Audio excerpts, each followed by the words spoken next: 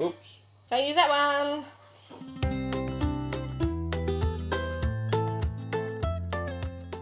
Well, hello guys, and welcome back to another episode of Justin and Nate in the kitchen. We're hoping that you guys are enjoying these little cooking episodes as much as we are. Today we have a much requested recipe. It is an Australian favourite, especially during summer times, and it's said to have been named after a famous Russian ballerina, Anna Pavlova, and so that's what we're going to be making today, a pavlova. In Australia, most people usually buy a pre-made meringue and then just add cream and fruit on top. But today we're going to be making our own meringue. It's only the second time I've done this, so we hope it turns out. We do have a bit of a big mixing bowl, so we're going to be doubling the recipe. But the recipe will be down in the description below, and that will just be for the one standard recipe. Yeah. So yeah, don't freak out if ours looks a bit too big. Yeah, so let's get started, and we hope you guys enjoy the video. So before we get started, we're going to have to wipe down the bowl and everything with lemon juice or vinegar, just to make sure there's no oils or any fat residue left, you know, like from butters and stuff from cooking before. Okay, so first step is going to be to separate our eggs. What's going on here? Yolks in there and the whites in here. That's whites in here. Oops. Don't use that one.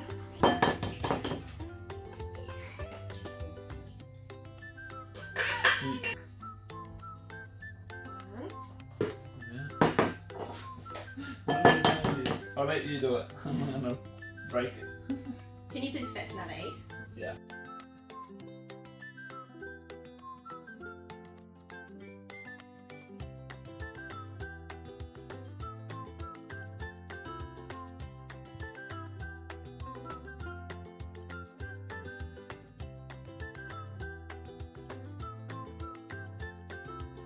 Tedious work.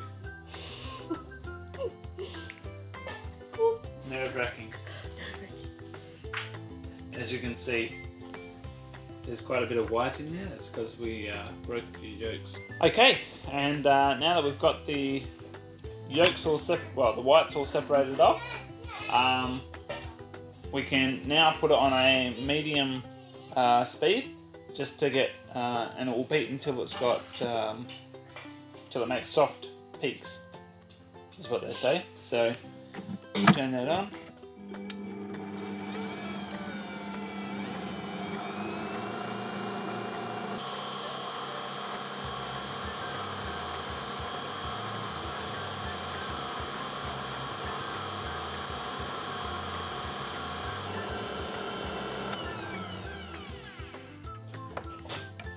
Okay, so now we've got, whoops.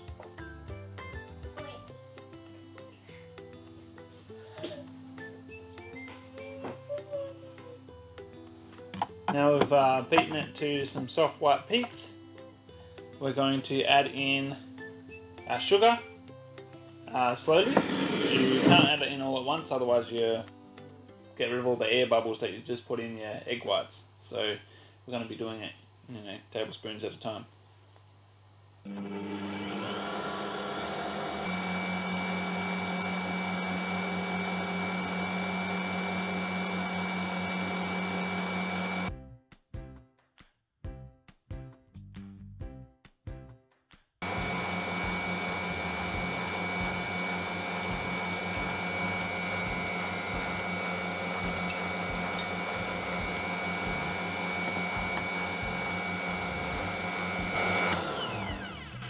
Okay, so now we're just going to see that it's all mixed in, because we want all the sugar.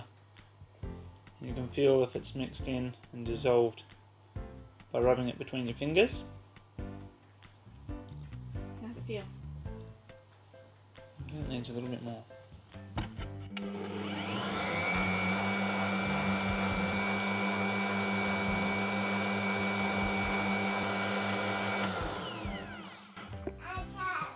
Okay, let's feel it again.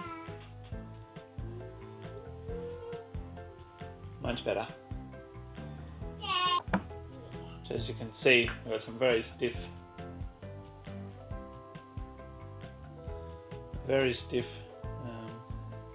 Meringue piece. meringue. Next, ingredients are 4 teaspoons of, well, 4 teaspoons for us will be 2 teaspoons for the ordinary recipe, of cornflour. Or cornstarch, depending on where you are in the world. So we've got 2, 3,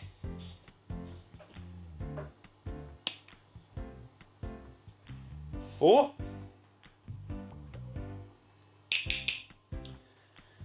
4 teaspoons of that, 4 teaspoons of lemon juice,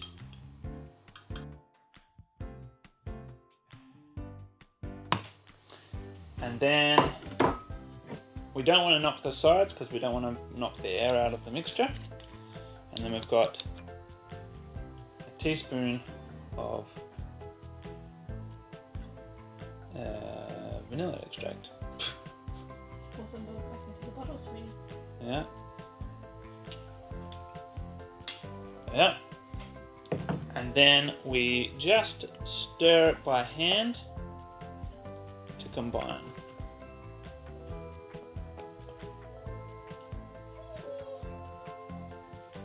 It doesn't need a lot of stirring, just combining the ingredients. Like I said, this is only the second time we've ever done this. So we'll see how it turns out. Now we're just going to turn it out onto the tray and try and not make a giant mess.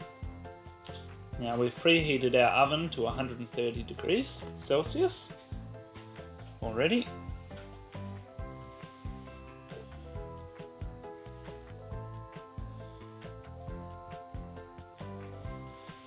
There we are.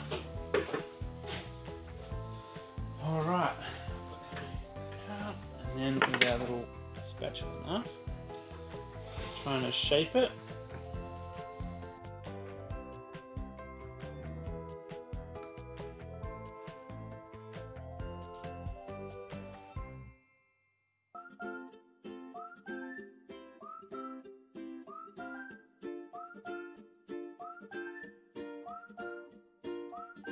I'm just going to take a bit out the centre, so that's where our cream and fruit is going to go.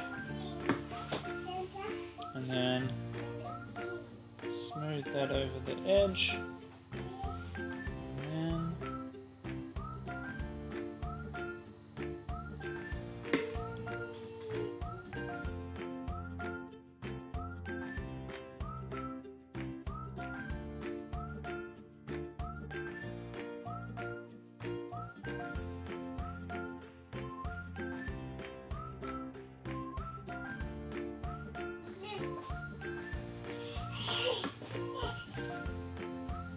okay, so there we are.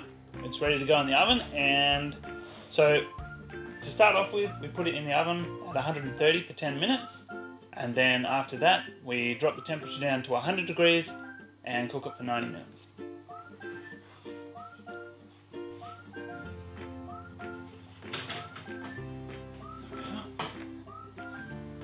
130, gentle. Okay, so the oven is now off and our meringue is now cooling down.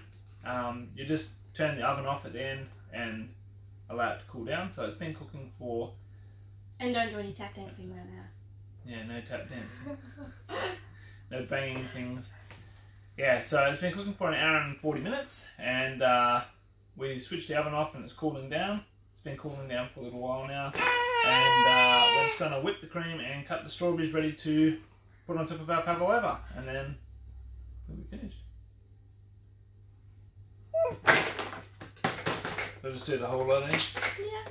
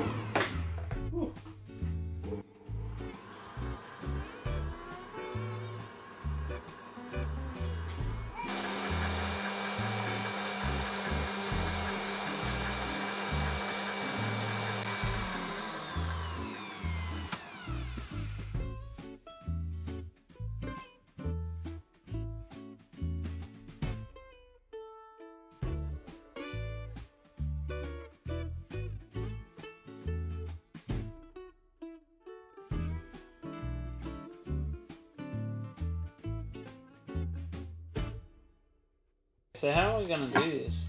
Am I just going to...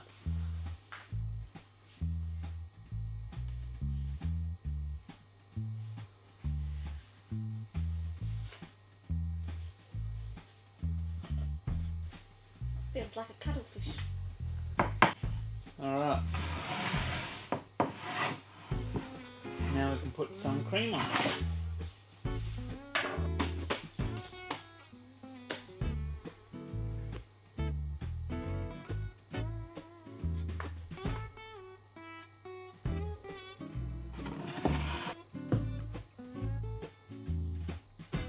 There.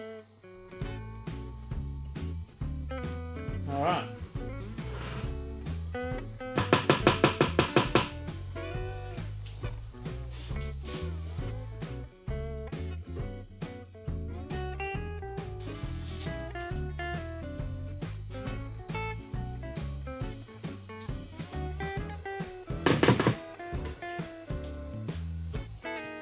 Surprise! We actually made two, because this one's going to go to the neighbours, and this one's going to be for testing what it tastes like. So, here, I'll do that. You put the strawberries in that one.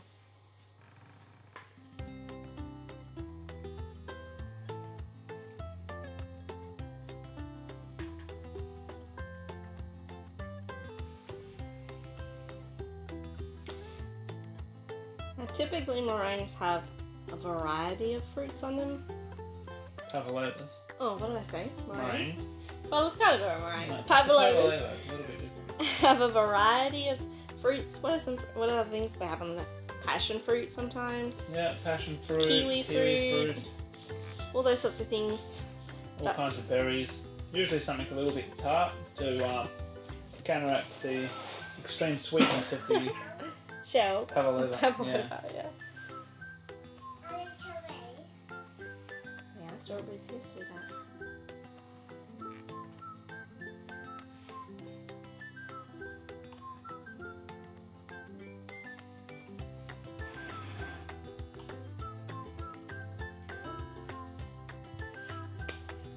Ta-da!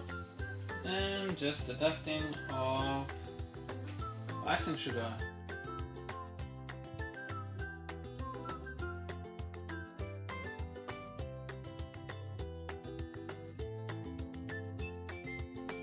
There we go.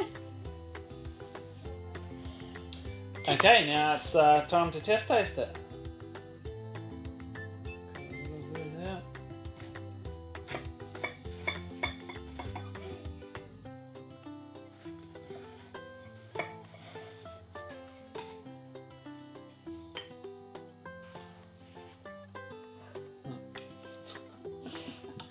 Well guys, that's the end of the video. We really enjoyed bringing you along with us as we made this iconic Australian food. It's a real summertime favourite, and if you guys do try it, don't forget to leave your results over on Instagram at #BackyardRussia. We'd love to see how it turns out for you. But until then, we're going to finish up this small one and take the big one to our neighbours, and yeah, hopefully they enjoy it as much as we do. But till next time, take care. Bye-bye. Wipe down all our utensils.